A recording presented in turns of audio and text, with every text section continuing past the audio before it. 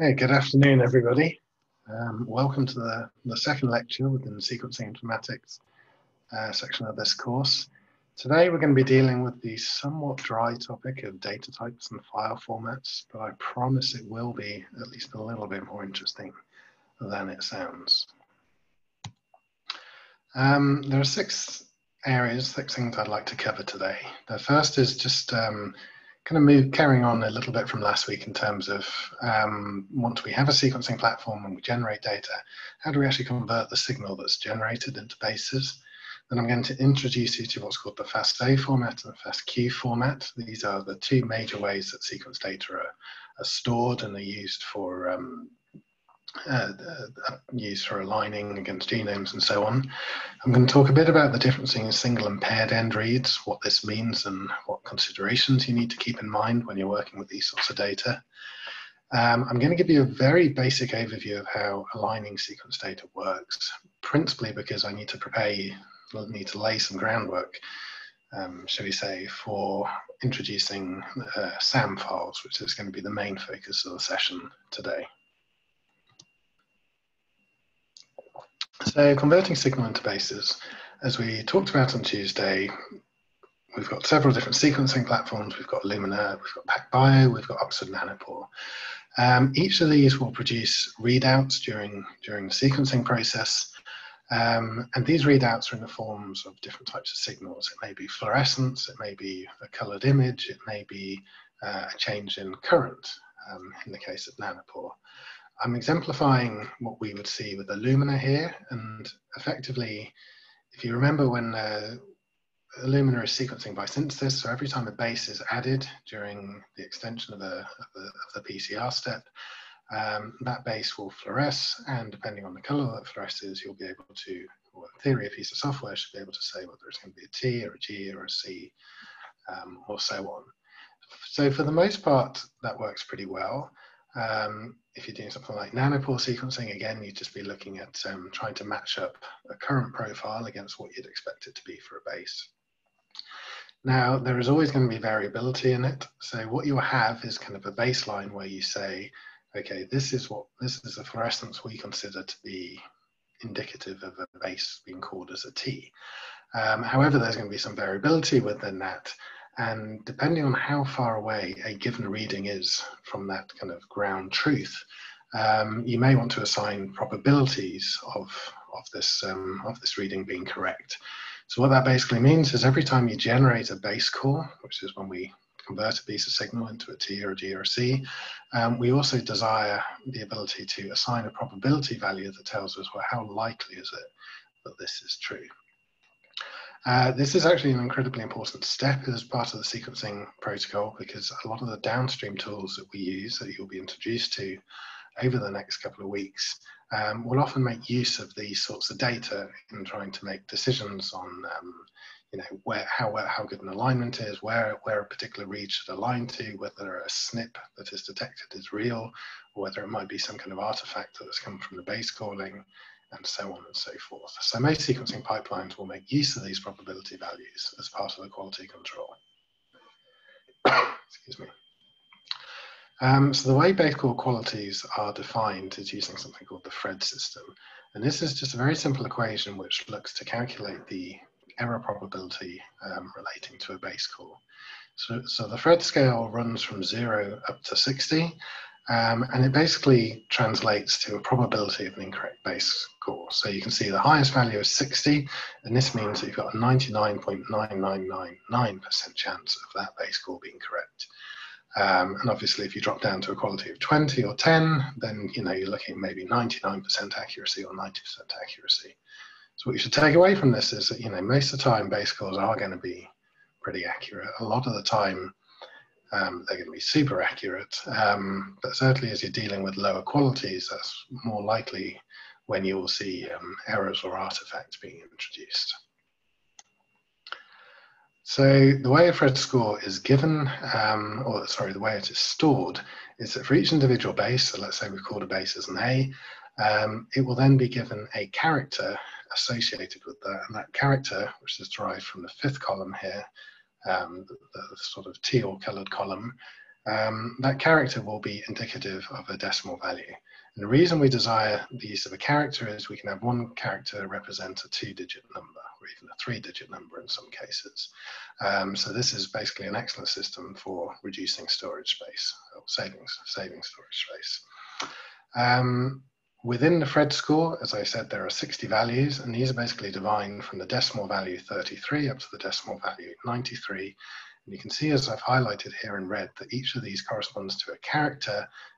Each of these corresponds to a single character that you'll find on any given keyboard, pretty much. What this allows us to do is to translate between numerical values and characters. So, for instance, the value of 33 would be the equivalent of an exclamation mark. Value of 35 would be the equivalent of a hash, and 40 of a left-leaning bracket. The way we then derive a quality score from that is simply through internal calculation. You always subtract 32 from your decimal value. So if a base call is given an exclamation mark as its value, we know that that exclamation mark equals 33. We subtract 32 from it. We know that its quality score is 1, which is something incredibly low. And you can imagine as you go higher up, you will get higher and higher quality scores, right up to the maximum, which would be 60. Now you need to bear in mind that different platforms have slightly different ways of dealing with these quality scores, and some of them have different upper bounds. So some of them might go up to 60, some of them might only go up to 40. And this really leads to a problem which, to a number of pitfalls really relating to the Phred system. So one is the way this quality scoring is done is it's based on various empirical properties of the data. So, how intense a cluster is, perhaps on the flow cell, or how much signal to noise ratio there is, perhaps on in the nanopore device. And then this is kind of combined with what the companies will say are observations of actual error rates from known standard samples. But the problem is that the calculation method becomes somewhat arbitrary, and it also becomes hidden a lot of the time within the proprietary software derived by companies. It can change, the method itself can change depending on the software, the chemistry, and the hardware in the sequencing machine. So it basically means you could take the same sample, you could sequence it multiple times using different chemistries and different platforms, and you would find that you get slightly different values or slightly different distributions of values. So in some ways it's very useful, but in other ways you need to bear in mind that there's not a lot of cross-compatibility when you're going between different technologies or between even different machines or chemistries within the same technology. And it's also worth noting that Q-scores take up a bit more data storage space than just the bases themselves. And this, of course, will make files bigger. So this really leads us into the first of our file formats. So this, hopefully you're all familiar with this. This is the most simple format of a sequence storage you can get, and this is called the FASTA format. It's basically 2 lines. The first line will always start with one of these greater than symbols, followed by what's termed a header, and the header can be, in theory, any text you want. Usually you try to encode useful information in there. So in this particular case, it's giving information about the sequencing machine that something has come from, or perhaps from the database it's come from, and it's giving you information on the read ID and the length of the read and so on. It may also just have a simple name. So for instance, if you download a reference genome in FASTA format, often the name of the reference genome, so Homo sapiens or the chromosome number or something, will be written as a header, and then the next line will contain the full sequence. So this is as simple as you get. You can also get something called a multi-FASTA file, which, as it sounds like, is just a FASTA file that has multiple entries. And again, each entry will occupy 2 lines. Each will have its own unique header and its own unique sequence. And it will just kind of follow that flow. Now, FASTA format is useful in some ways in that it doesn't take up a lot of space. But most of the time, people only would consider using it if they don't want to leverage base call quality information. However, if you want to layer in base call quality information, which is what most of us want to do when we're dealing with sequencing data, then you need to expand your FASTA file and turn it into what's called a FASTQ file. Now here we move away from a 2-line structure per entry to a 4-line structure. The first line remains a header line instead of a greater than symbol. It invariably starts with one of these @ symbols. The rest of the line can be kind of kept the same in that you can have information about the read, or you can have information about the sequencer that produced it, or the online database you downloaded it for. The second line is the same as the FASTA file, it's just a sequence. The third line, originally there were some grand ideas for what this might be, but eventually everyone kind of got bored of it, and it's just been left in as a placeholder to make sure that software that was designed in the past works properly with this. So simply put, the third line is usually either just a copy of the header line, so it's exactly identical, or it's just truncated to just have this plus symbol at the left-hand end. So the third line you generally won't use for anything at all, but it's always important it's there so that any software that reads the FASTQ format still sees it as its expected 4 lines per data point. The fourth line is where we actually add in the data from the ASCII table. So these are all the characters which we can internally convert back into decimal values. So the plus character 5, if we go back to our table, which we had here, we can say, okay, a 5 equates to 53 minus 32, so that's 21. So we know that that base has a Fred quality of 21. And typically what you would see, even by eye, or at least as you become more used to doing this by eye, is that, the first few bases in the read, the quality score will be a bit lower, then it will get better as you go through, and then maybe it'll drop a bit at the end. It can vary like that. But that is the basis of a FASTQ file. Almost all FASTQ files are going to be in the multi-FASTQ format, so you'll have probably hundreds, thousands, tens of thousands, or if you do sort of Illumina runs, you might even have sort of millions of these 4-line entries in there, one for every single read that you've generated. I don't want to get too bogged down in the FAST5 format because that's pretty specific to nanopore sequencing. I just want you to be aware that if you ever do nanopore sequencing, that beyond generating the standard FASTQ files, which you would do with Illumina or with PacBio, you can also get access to lots of the signal information, the raw signal information that is kind of hidden behind the scenes that is used for the base calling. This can be super useful if you want to start looking at things like poly-A tail length estimates, RNA modifications, and so on. Now, I don't imagine many of you will be working with nanopore yet, but if you want to know more, I've got a couple of links here which will give you more information on how these file formats look and how they work and what you can do with them. So just be aware that that's out there, and if you want to do nanopore, you may need to go into this raw signal data if you want to do some of the more complex analyses that it allows you to do.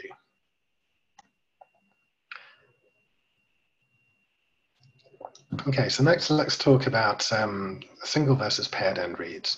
So this is something which effectively is Illumina specific, at least as far as the 3 technologies we're kind of talking about at the moment. So PacBio and Nanopore, they will generate single end reads. With Illumina, you can generate single end reads or you can generate paired end reads. Now, if you remember from the lecture on Tuesday, we know that when an Illumina, we know that when a DNA fragment or RNA that's been made into cDNA fragment, we do end repair, we ligate adapters on the end. So I'm showing a fragment here with the source DNA in these 2 red colors, and then the adapters on the end.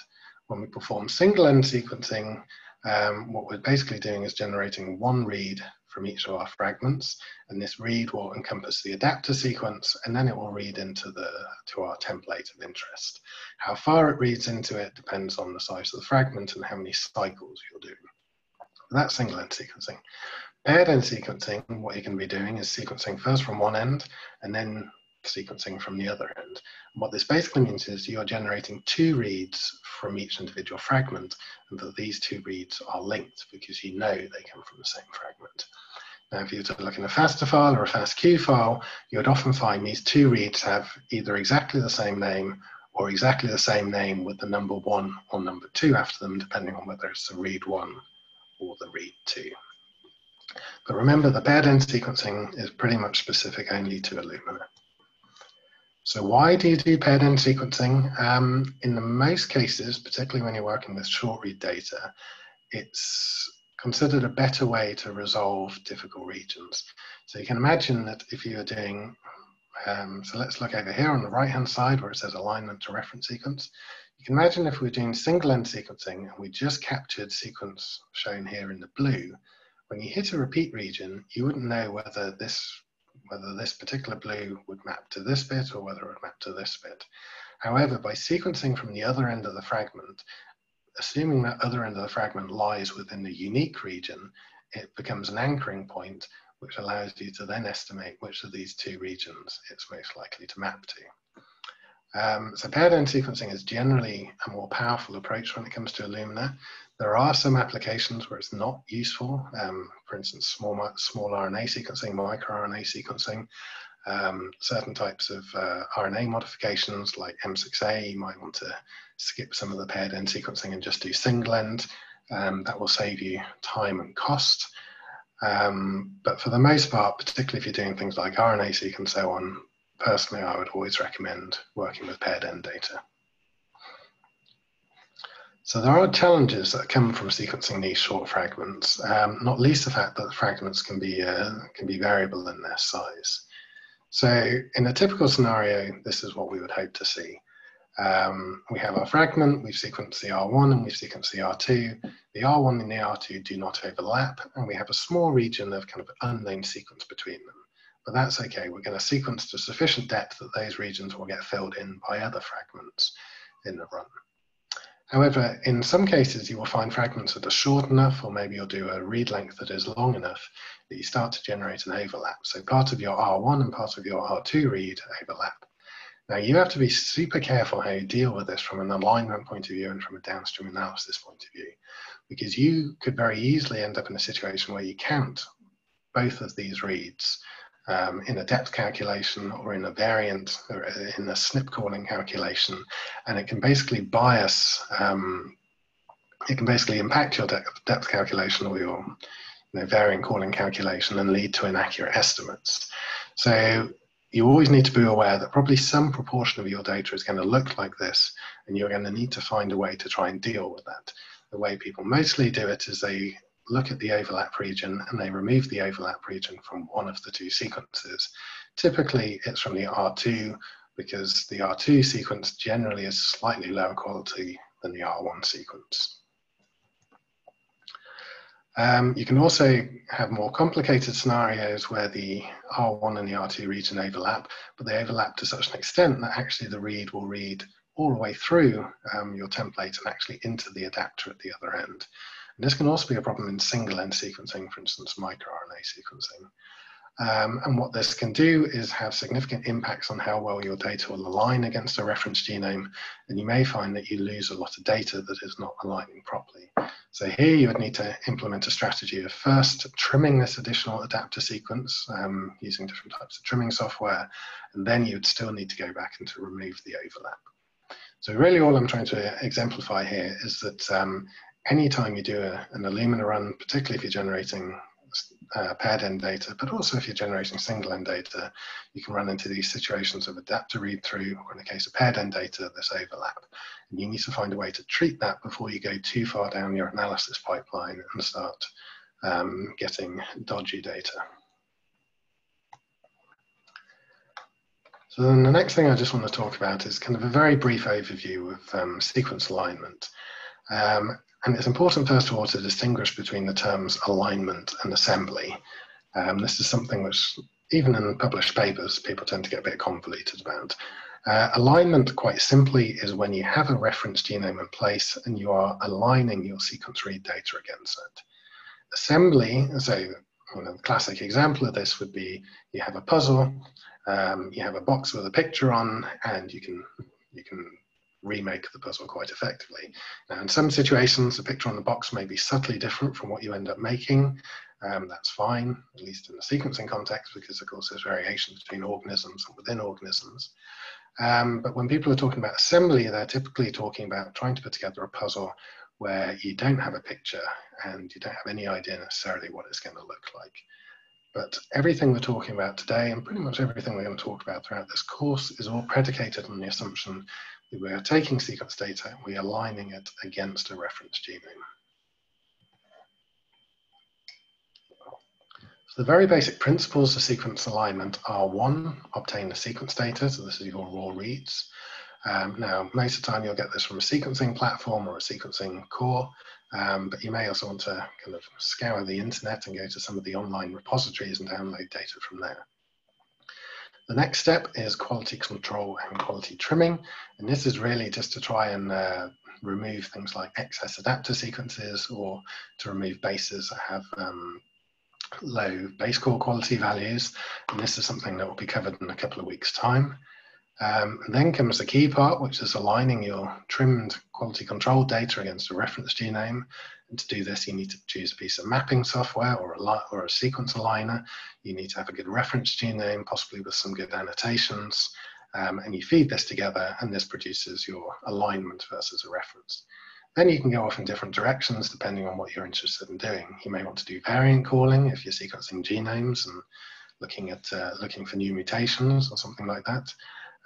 And this can also lead to things like annotation of variants, or you may want to go down a transcriptome-based pathway and do differential gene expression analysis, looking at the abundance of transcripts in an organism under different conditions. Maybe you're treating your cells with drugs, or maybe you're infecting them with viruses, or any of these sorts of things. So this really comes under the processing and parsing data and the analysis part. Now, most of the time when you're working with read pairs, so paired end data, you will always expect it, you should always expect it to align where the R1 read and the R2 read are aligning within a certain distance. They're aligning toward each other, and they're mapping to opposite strands. Now, sometimes there will be a gap between them, sometimes there'll be an overlap. Both of those are good scenarios. In both of these cases, we refer to a read as being properly paired, and this will become important later on. However, you can also get situations where, for instance, two reads will map either to the same strand or maybe different strands, but they map in the same direction, as is exemplified here. You may find they're mapping in opposite directions, but not the opposite you want, not toward each other, away from each other. You may find that only one read is mapping and the other doesn't seem to map anywhere in the genome. Or you may find situations where they map further apart than what you would expect, given you know there is this restriction on the fragment sizes that you can generate. Now, some of these problems can be controlled and can be sorted out by having proper parameters specified to whichever piece of alignment software you use, but sometimes these can also reflect a biological reality that could be very interesting. So in a couple of cases here, we're talking about LR, which is basically left read, right read, facing each other. This is a properly paired read. This is what it would look like with Illumina. However, if you have two reads mapping together on the same strand in the same direction, this could imply that there's an inversion with respect to your reference. Similarly, if they're facing away from each other, this could imply that there's some kind of duplication or translocation with respect to the reference. So if you're analyzing data, maybe in a cancer capacity or something like that, you may see some of these things as being real. You may also find sometimes these things arise just as artifacts of the sequencing, of the sequence alignment process, because of how you specified your parameters, or because you're dealing with low complexity regions and so on. So one of the things you always need to make sure you do is just have a little analysis after aligning your data, just to get a sense of how many reads are properly paired, how many are improperly paired, and the ones that are improperly paired, what do they look like, where are they in the genome, can you figure out why they are like this? Is it biologically informative, or is it just some kind of artifact of the process? Okay, so this really brings us into the kind of the nitty-gritty of today. So you'll get some experience, I think, in a couple of weeks of actually learning how to do the alignment of the data. But whenever you align data against a reference genome, invariably the first file output at the end can be called a SAM file. And SAM stands for the Sequence Alignment Map Format. This was something that was generated many years ago, back in the early 2000s, I think. It's considered the standard and by far the best text-based format for storing reads aligned against a reference genome. Pretty much any piece of software you use will output SAM as standard. Any sequence alignment software will output SAM as standard. There's one or two other formats, but we're not going to get into them because nobody really uses them. As I will show you, the SAM is a simple 11+1 column tab delimited file. In theory, it's great because you could look at it in a text browser or a text viewer. The reality is they're usually gigabases in size, so you can't because it will break your computer. It comes in two flavors, which I'll mention a little bit more about earlier, SAM and BAM. BAM is just a binary compressed version. It saves a lot of space, and that just makes it kind of easier to carry around and to store locally.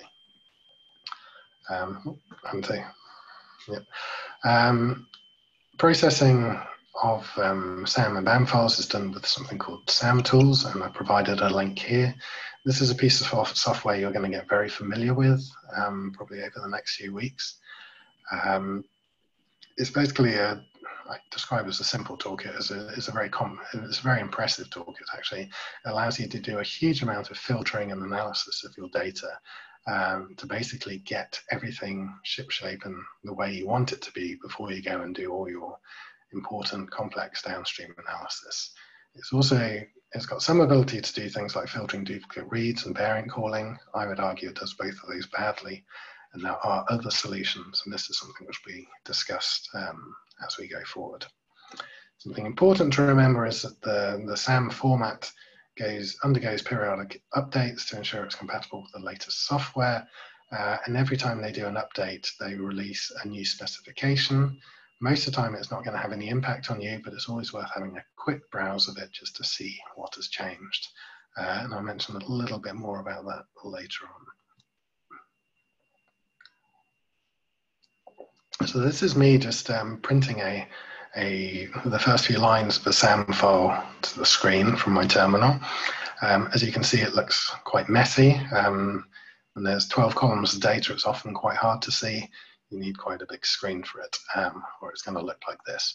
But what I really want to draw your attention to is the structure of the SAM file. So first of all, there is a header row, sometimes several rows. Each of these header rows will start with the @ symbol and then a couple of characters that will denote something relating to the software. So in this particular case, we've got an SQ line, and this is basically telling us what is the name of the reference sequence that was used. In this case, I was aligning my data against a viral genome called HSV1 pattern US11 GFP. It will tell me what the length of that is. So this just becomes a little bit of a sanity check in a way, just to make sure you know what you're looking at. The PG gives you information on how the actual read alignment was done. So it's basically here it's telling me, okay, which piece of software did I use? A software called BBMap, which I'm a big fan of, which version of the software, and what was the command line that I used.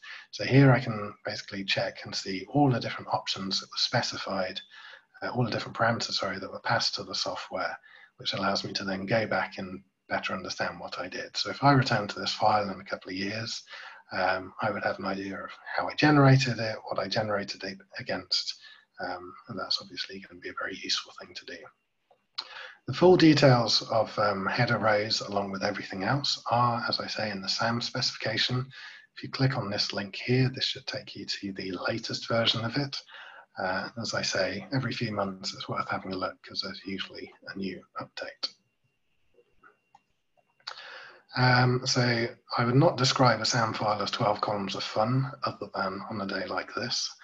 But I do want to talk you through what each of the columns means so you have a good understanding of it, because being able to filter SAM files and knowing which columns are pertinent for that kind of filtering can save you a lot of time, and it can make your analysis pathway a lot easier. So we'll start with the first six. So the first column will always tell you the name of the sequence read. So the most important thing to remember with a SAM file is every single line represents a single read alignment against a genome. Now, it is possible that a single read could have multiple alignments, and there will therefore be multiple entries for that particular read. So always just kind of bear that in mind. Importantly, the name of the sequence read will always match exactly the same header as is in your FASTQ file that you used for the alignment. And that's very important because that means you can kind of do some crosstalk between them, and if you want to filter your FASTQ file at a later point, you can easily extract the read names and go back and look at that.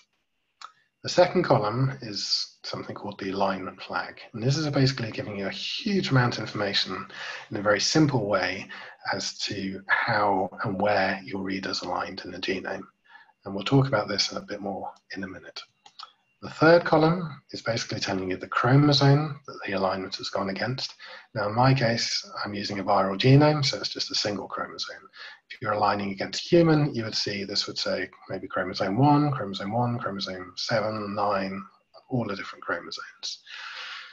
So that's a quick way of tracking down where a particular read is mapping. Column 4 will tell you the leftmost mapping coordinate of the alignment. So if it's aligning to the top strand, it will tell you the leftmost position relative, the leftmost position on the top strand. So in this case, it'd be 27,749. And this would be the 5' end of the read if it's on the top strand. If it's on the bottom strand, then it would tell you the 3' position of that read, which still would be the leftmost position if you think of the genome from left to right. Column 5 contains a mapping quality, and again, this can be an important parameter for filtering and for understanding what your data look like. And column 6 has something called a cigar score, and we'll have some fun talking about that later on. Okay, then moving along to the remaining columns. Column 7 is a tricky column. So if you're doing single-end sequencing, then column 7 will always have a, I think it's an asterisk, because basically it's telling you, column 7 is telling you what the name of the other read in the pair is. If you're doing single-end sequencing, you don't have a second pair, so that will be a star. If your reads have different names, if your read pairs have different names, then that will be in there. If it has an equal sign, then it's actually telling you that the second read has exactly the same name as the first read. Column 8 is telling you the leftmost position of the mate, and the mate is another way of saying, the other read in the paired end read.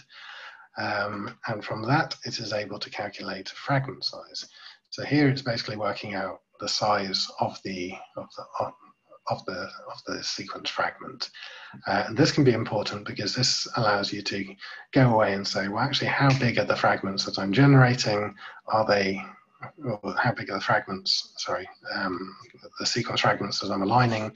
Do they correspond to roughly what I expect based on the fragments that I generated during my library preparation step? Column 10 will tell you the sequence that has actually been aligned, so the part of the read that has been aligned against the genome. Column 11 will carry forward the base call qualities that came from the FASTQ file. So again, this can be taken into downstream processing, which is very useful. And then column 12 contains additional flags. Now, the makeup of these flags, the number of these flags depends entirely on the software you use for alignment and also the parameters you set. Sometimes you can have literally tens, if not hundreds of flags in there. Other times you may just have 1 or 2 or 3. The meaning of them is highly variable, as I say, dependent on the software. So really you will need to go away and look up the software, and you need to go look in the SAM spec file to understand what they mean. A lot of the time you can skip them, they're not super useful, but sometimes you may still want to. So in this case, we can see that the AM flag is recording the mapping quality, so the column 5 data, and the NM flag is telling you which read, whether it's the R1 read or whether it's the R2 read. So in this particular example here, we can see the first 2 read alignments, they both have exactly the same name, the read. We can see that the positions, I'm not sure if you can see this, you can see that the positions of its alignment and of the mate are basically the same, so 27902, 27902, and we can see from the NM1 and the NM2 flag that this is read 1 and this is read 2. So what we have here are 2 reads from the same fragment. They have pretty similar mapping qualities, pretty similar cigar scores. They have the same fragment sizes, and they have slightly different alignment flags, which is, again, going to be important going forward. So hopefully that gives you a rough idea of what the structure of a SAM file looks like. It will never look particularly different from this, other than the fact that the read names, or the style of the read names may be different the chromosome may be different, and the flags may be different, but everything else should be pretty much the same. So let's move on to alignment flags. So this is column 2. So this is basically giving you lots of information about how are your readers aligning, where it's aligning, and the context of its alignment. So I've shown a little clip, shown a little highlight here on the right-hand side. You can see we've got a bunch of reads from a sound file, and then we've got a bunch of different scores here, alignment flag scores. So what we can do is basically convert these scores into meaning. So in this particular case, I would say the first one we see is 99. So what we're doing is we're going through this table and we're trying to find which unique combination of these numbers allows you to add up to 99. In this case, it's 1, 2, 32, and 64. So what this is telling us is regarding this first read here, that this read comes from a pair, so we've got paired end sequencing, so a score of 1.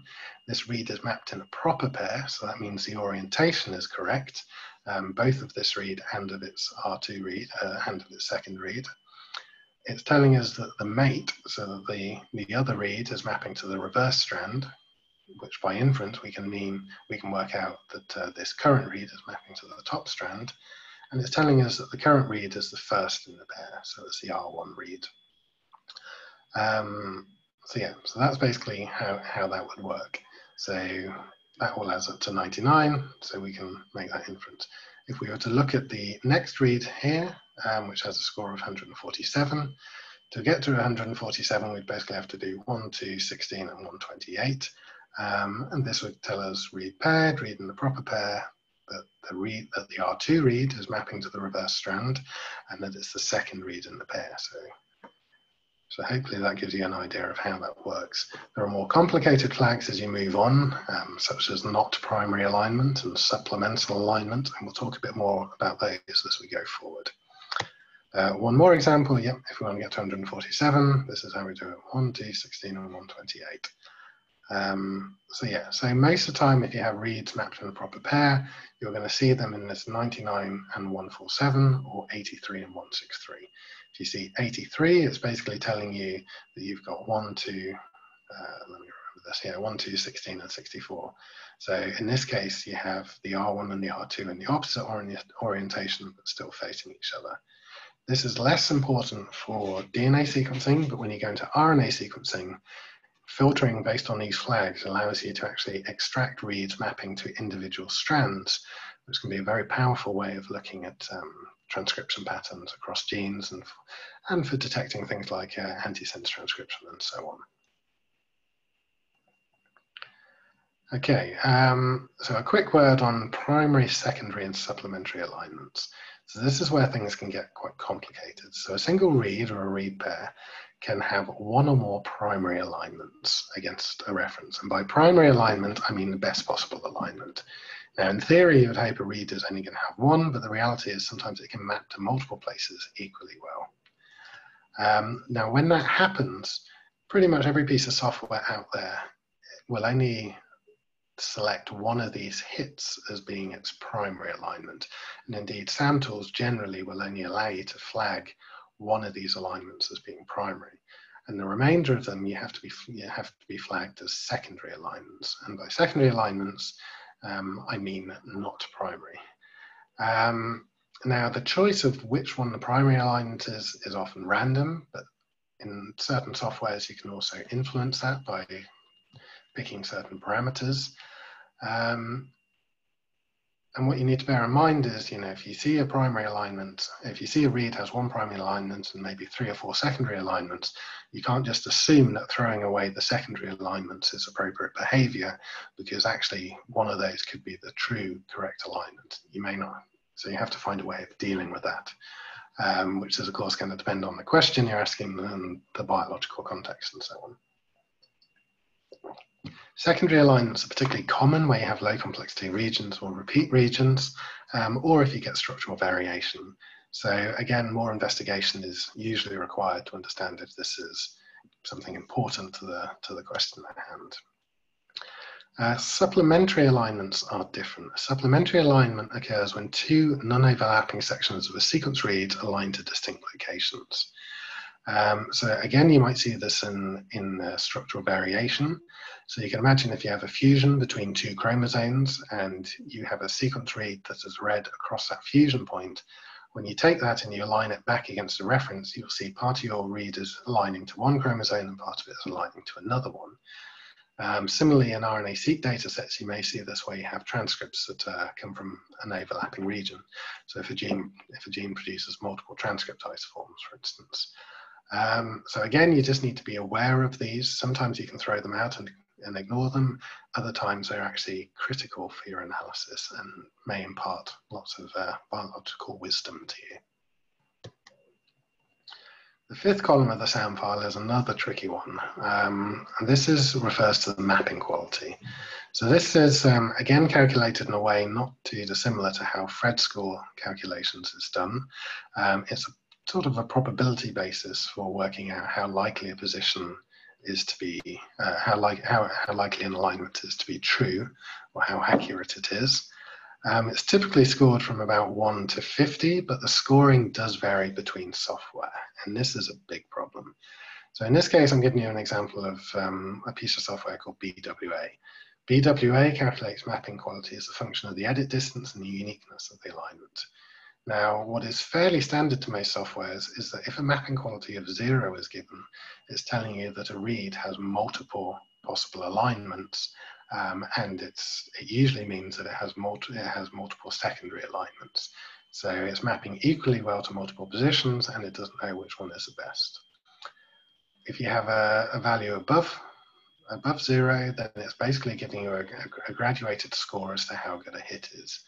As a general rule, anything from 1 to about 7 or 8, people will throw out. Anything above that, they will keep. But again, it depends on the software and it depends on the questions that you're asking. And this is where you need to be super careful, because the MapQ scores are hugely variable between different aligners. So if you take the same data set and you align it with BBMap, with Bowtie, with Bowtie 2, with BWA, you're going to see very, very different results for individual reads. So you need to be careful about cross-comparing, and you need to be very careful about the decisions you make in these contexts. As a general rule, I always keep anything with a mapping quality of 0, anything that's multiply aligned, because I want to filter it out by different methods or look at it by different methods. But anything with a mapping quality of between, say, 1 and 7, I will often get rid of. And then this brings me on to my favorite part, which are CIGAR scores. So CIGAR means Compact Idiosyncratic Gapped Alignment Report, which to me means that somebody really wanted the acronym CIGAR. This again is a descriptor of how well your read is aligning to the reference. And what it is basically a table that can be looked up that tells you how the read is aligning from left to right. So in this particular example here, when you're using Illumina data, you usually get very simple CIGAR strings. So one example would be 34M. And what this is telling you is that 34 bases of your read are aligning to the reference, and they're aligning contiguously, and they're aligning sort of perfectly. So the reference base and the read base is exactly the same. Another scenario might see something like 12M, 1I, 13M. This is telling you that the first 12 bases of your read align to the reference, but then within your read, you have a 1 base insertion that is not found in the reference. And then the remaining 13 bases of your read align, again, contiguously to the reference genome. In another case here, we're saying we have 2S, 14M, 2N, 20M. So S basically means soft clipping, which basically means that the software is just removing a little bit of the sequence that it's not happy with. Then you get 14 matches, and then it's giving you, this is a bad example, but N is usually defined as being a skipped region, and it's usually seen in RNA-seq data, so it would be an intron, but obviously introns are usually longer than 2 bases. So I should really have changed this to 20 or 200 or something. And then the remaining 20 bases or so match perfectly. So getting an overview of what your CIGAR scores look like can be quite useful. It can help you just, well, it can help you get a sense of where mutations are or where there are sequence variations or so on. It's also very useful in different types of transcriptomics work. If you ever work with long read sequencing, then cigar scores become a huge problem, principally because long reads are far, far longer and they're far noisier. There's a lot more errors. So they start to look something like this. And honestly, this would be considered a good case. Often they're just unreadable. So then just going back briefly to SAM tools. So just a reminder, this is a very versatile suite of software.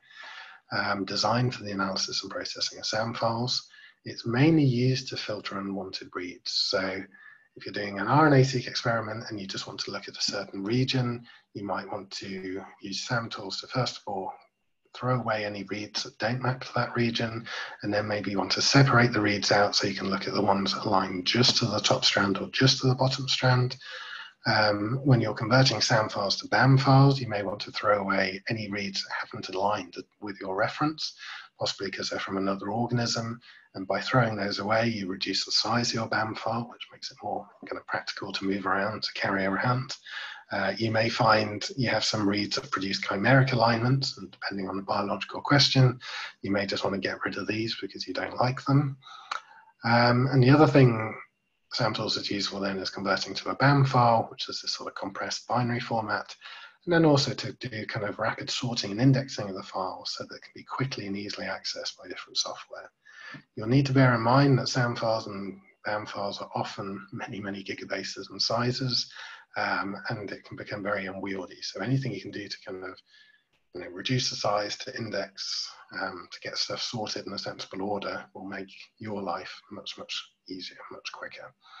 Again, you can see full instructions for how to run SAM tools here. I think it will be demoed to you in the next couple of weeks or so. But if you're ever going off and working on this solo in the future, I still spend a significant amount of my life reading through this documentation because there's always new little tricks and things that I find that make everything better. So that pretty much covers everything that I wanted to talk about today. So we've talked about converting signals into bases, FASTA format, FASTQ format, also FAST5 format, single and paired end reads, basic principles of sequencing alignment, of aligning sequencing data, and the SAM format. Now, the hope is that this will kind of prepare you for what's coming up in the next few weeks. And again, we'll put these slides online and hopefully you will refer back to them when you start generating data yourself and trying to understand what it is that you have. I also wanted to just recommend a few different bits of reading to you. If you wanted to know more as a follow-up to the sequencing talk I gave earlier in the week, this first paper, The Sequence of Sequences, History of DNA, Sequencing DNA, is an extremely good overview. It's relatively short, but it covers all the major topics, so I suggest a read of that.